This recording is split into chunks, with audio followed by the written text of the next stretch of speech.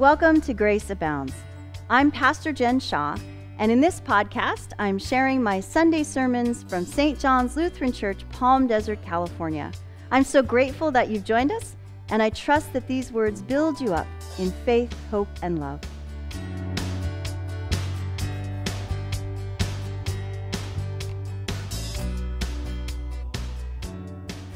I was 7 years old when my family moved from Cedar Falls, Iowa, to Fillmore, California.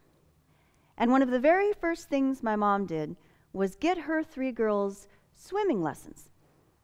My sisters and I signed up for beginner, intermediate, and advanced classes, each of which were supposed to take 3 weeks.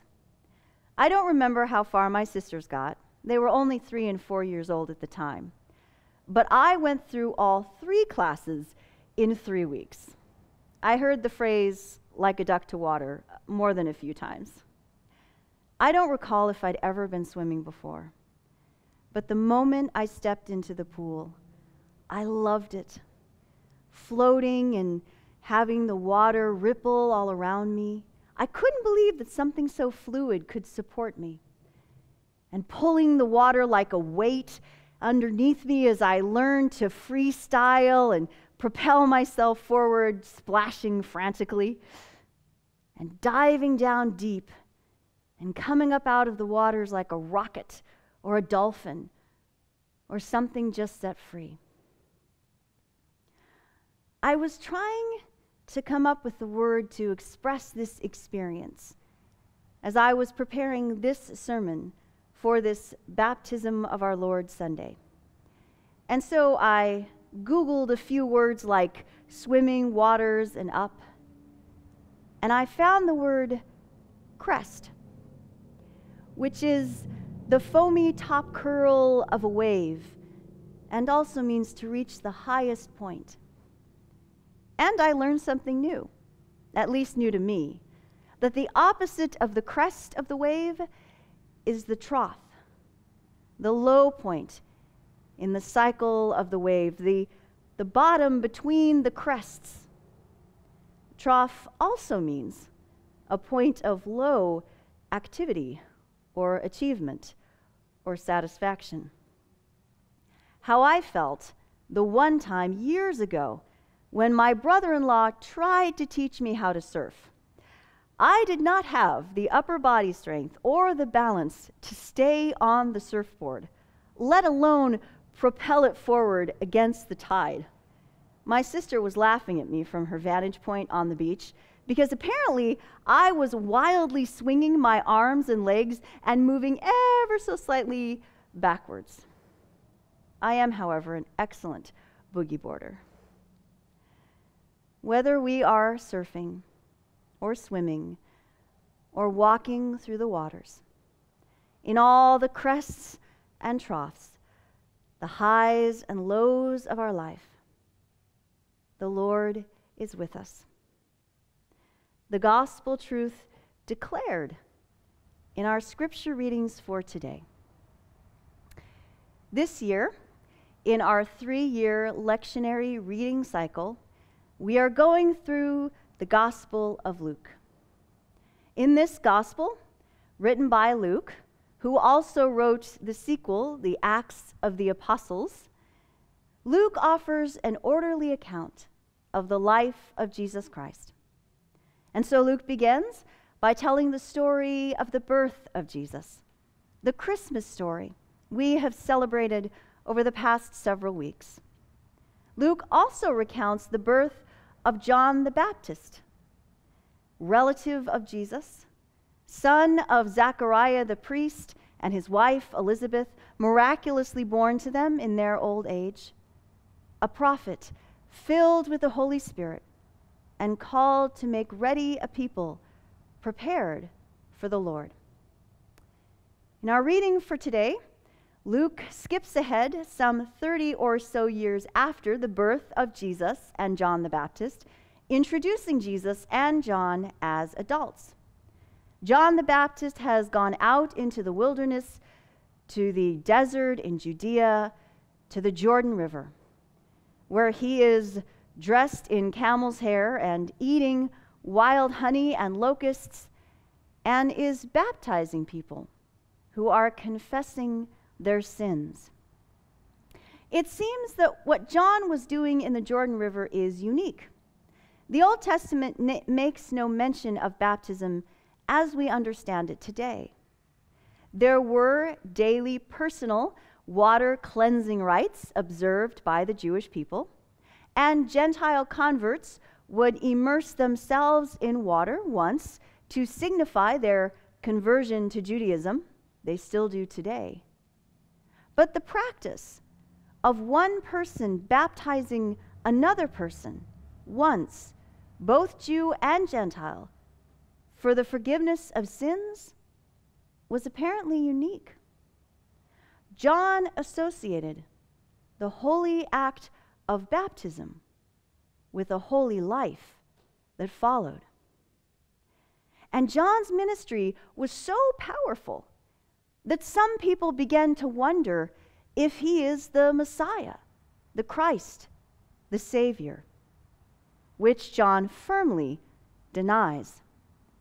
As John says in our gospel reading for today, he baptizes with water, but the Messiah will baptize with the Holy Spirit and fire.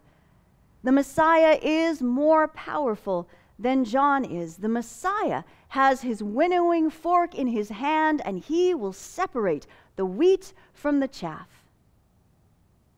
And with these and other exhortations, John preached the good news to the people.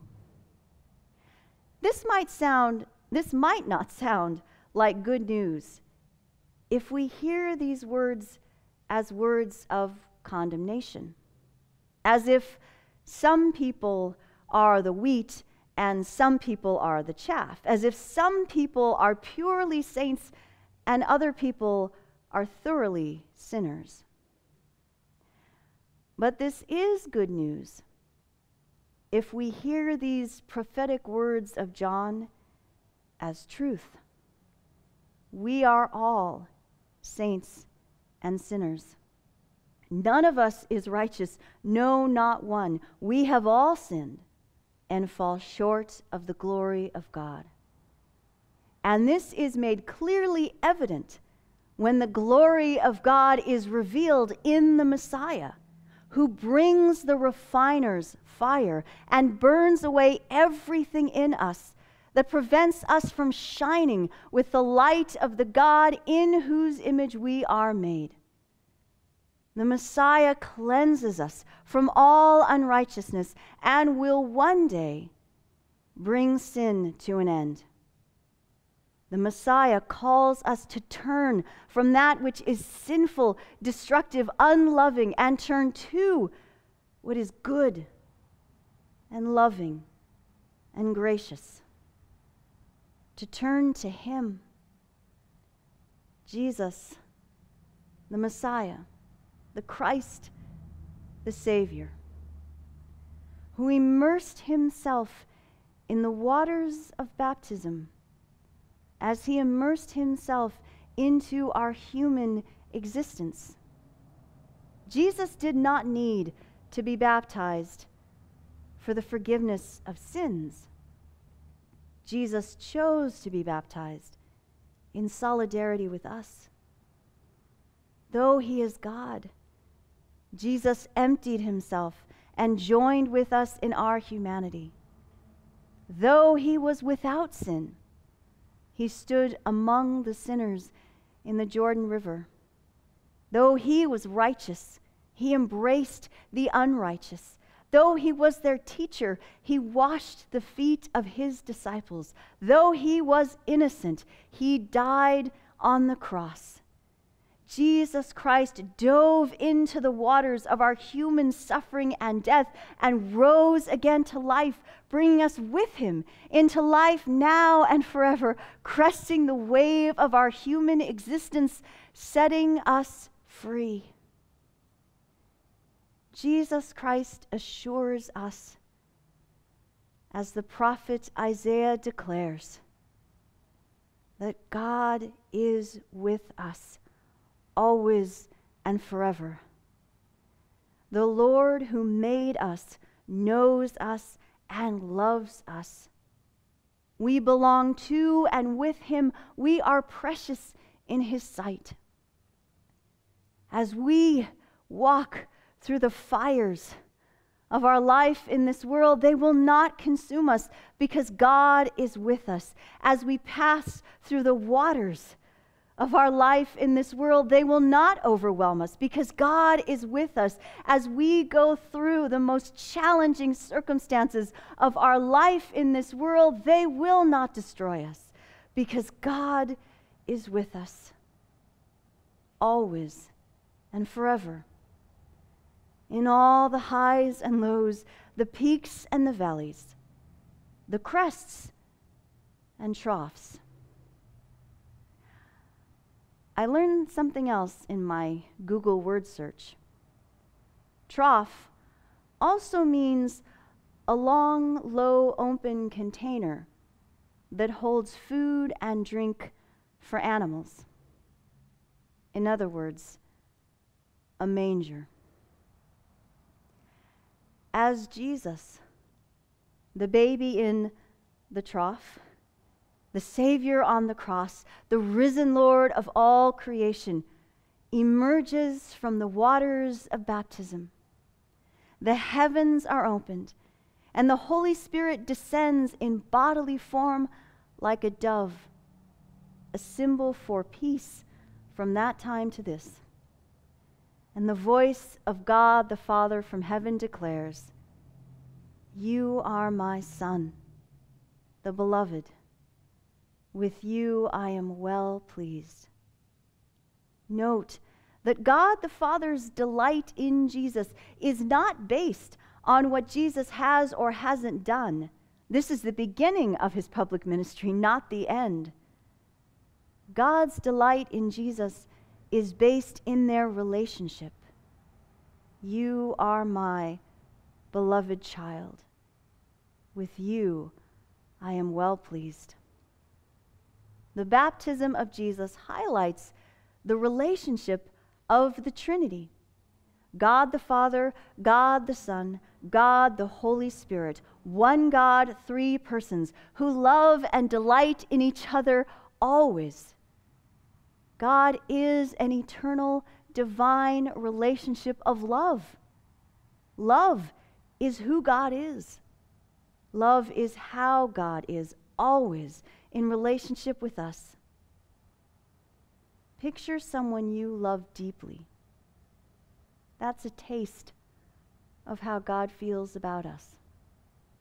When we are baptized in the name of the Father and of the Son and of the Holy Spirit, we are immersed in this divine relationship of love. God says to us, "You are my beloved child. With you I am well pleased." Hear these words again from the Lord. You are my beloved child. With you I am well pleased. This is our true and lasting identity, beloved children of God. Baptism, like communion, is a message, a means, an expression of God's grace. A sacrament, from the Latin sacred mysterium, a holy mystery through which God showers us with love. Martin Luther understood baptism in these terms. He defined baptism as water and the Word, the physical, tangible, life-giving element of water, and the promise, the assurance, the life-giving Word of God that we are saved. And so Luther said, when our sin or conscience oppress us, we can take strength and comfort in saying, "I am baptized." And by the way, if you're not baptized and you would like to be, I invite you to send me an email right now to pastor@stjohnslutheran.church, and we'll take care of that. Beloved, Since God loves us so much, we ought also to love one another. The baptism of Jesus is the beginning of his public ministry. Empowered by the Holy Spirit, assured of God's love, Jesus went out into his community and shared God's love with others. He healed the sick and fed the hungry and provided for those in need and taught the word of God and set the example for us. Baptized in Christ, empowered by the Holy Spirit, assured of God's love, we too are to go out and care for the sick and feed the hungry and provide for those who are in need and share the good news of life and salvation in Jesus Christ with all the people in our life. We are to fulfill the promise of our baptism, to live among God's faithful people, to hear the word of God and share the Lord's Supper, to proclaim the good news of God in Christ through word and deed, to serve all people, following the example of Jesus, and to strive for justice and peace in all the earth. As we ride the waves of this life, in all the crests and in all the troughs, may we remember that Jesus is with us in the waters. May we know the promise of our baptism. We are saved, we are loved, we are never alone. May we follow the example of Christ our Savior and be open to the healing work of the Holy Spirit and overflow with the love of God. Amen. Thanks for listening. We're doing this every week, so make sure to subscribe. If you'd like more information about St. John's mission to know Christ and make Christ known, visit our website, stjohnslutheran.church. May God bless you on this day and in all the days ahead.